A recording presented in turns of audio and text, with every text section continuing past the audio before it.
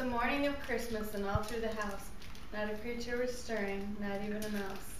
When Henderson ran around insanely crazy because all the kids were sleeping at 9. But he got really, really hungry. He didn't want to wait for the kids to wake up, and so he tore into all of their stockings and he ate all of their bacon. And that's the reason they don't have any bacon in their stockings, and the children are sad. Michael, Sure, what he said. continue the story. I don't know the story. Continue the story. Oh.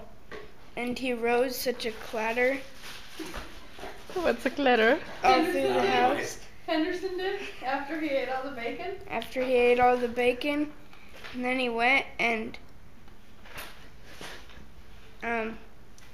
licked Anna's face all night long. This is 9 o'clock in the morning.